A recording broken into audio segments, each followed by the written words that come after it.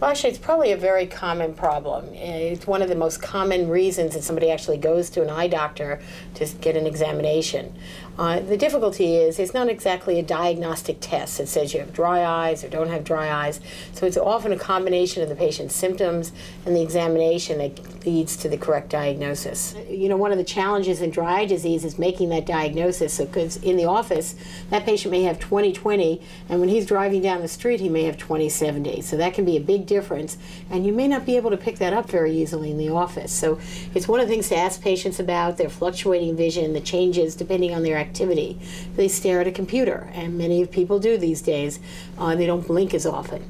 You need to blink to wet the tear film, to wet the eye, and people blink less when they're using the computer. And that's often when they have the symptoms of dry eyes, of the pain, and fluctuating vision. So a key in any good physician examination is history and finding out what the symptoms are from the patient. So one thing, it's the graying of the population. It's the baby boomer. As we get older, there's more commonly get dry eyes.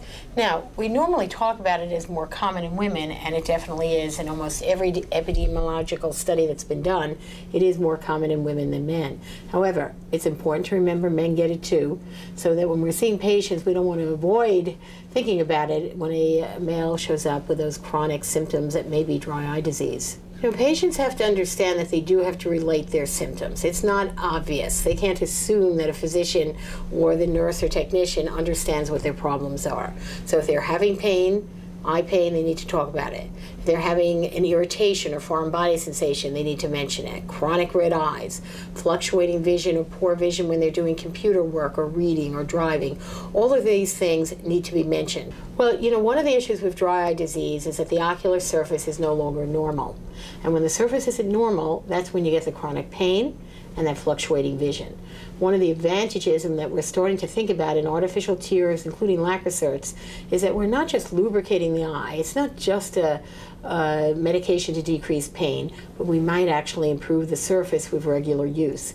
And that's one of the exciting areas of research these days, is looking at the role of artificial tears, not just replacing the tears, but actually healing the ocular surface. And that's where you're going to see some differences. Some artificial tears may be better at that than others, and that's one of the exciting areas to explore and be able to match the patient with the right artificial tear to give them the best results. One of the issues is the OTC, the products you can buy in the drugstore. Some of them come in a bottle that you keep using, and almost all of those have a preservative in them.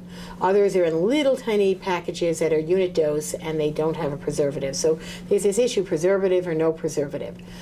In general, the preservatives interfere with the ocular surface.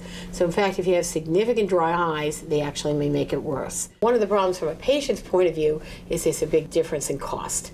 The preservative products are generally less expensive. They're multi-dose usage, where the self-preserved are tiny little containers. You use them just one or twice and throw it away, and they tend to be significantly more expensive. So if it's a very mild dry eye, perhaps a multi-dose bottle will work very well for you.